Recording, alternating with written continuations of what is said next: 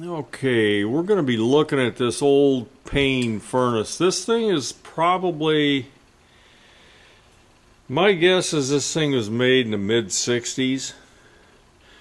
Really antique. And we're just going to kind of look at how this thing works and what we can do and whether we should do anything to it.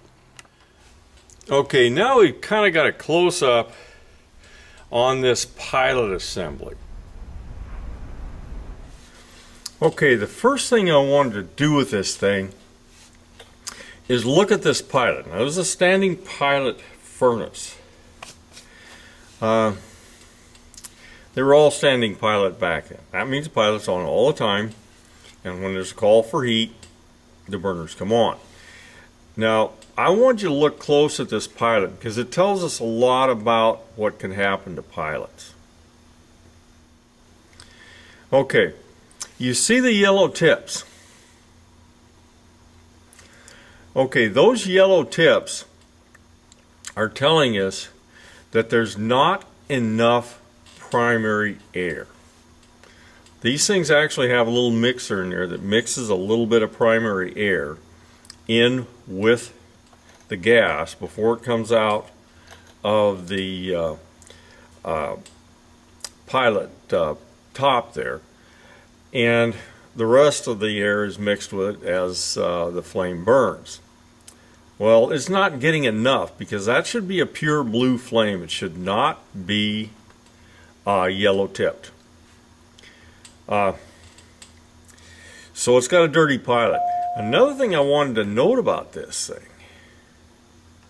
that pilot is huge.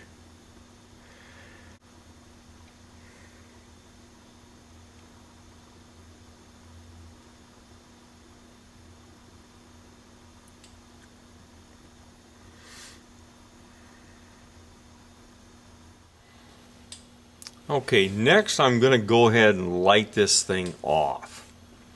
And let's see how it lights off. Okay, you can see it lit fairly well. But the left burner did not light immediately. Now let's try that again and watch that left burner. Okay. You can see the front part of it lights, but the back doesn't. Probably every once in a while when you do this, it'll delay quite a while before it ignites the back and makes a big kaboom, which makes the homeowner quite nervous, especially if he sees flame rolling out the front of his furnace. Okay. We're going to take a closer look at those burners to see what's going on in there.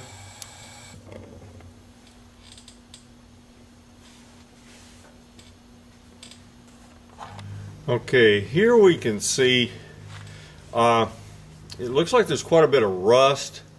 Get a little closer in there. You can see rust there by the pilot. And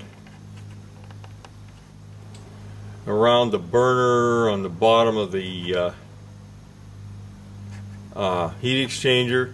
So a lot of stuff has been falling off of this thing and down. This thing has not been maintained for sour apples. It's pretty poor. Okay,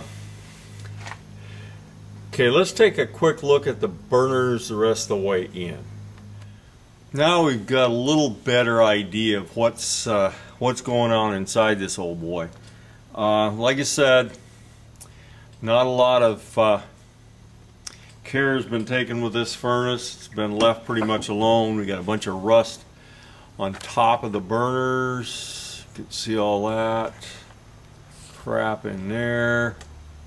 This burner here actually looks better, however it's the one that had the delayed ignition. So there's problems with the burners. So far we come up with a pilot light that's kind of a turkey right there, you know, with its yellow tips. We got a delayed ignition and We got some pretty dirty burners there.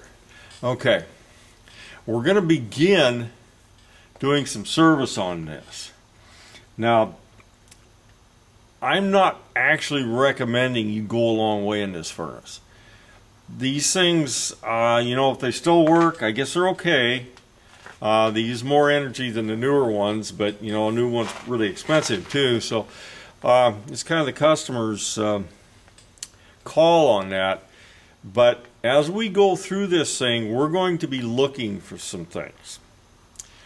So I'm going to be pulling the burners out in the next video, showing you how to clean them, how to clean that pilot, and how to check the heat exchanger while we're fooling around there.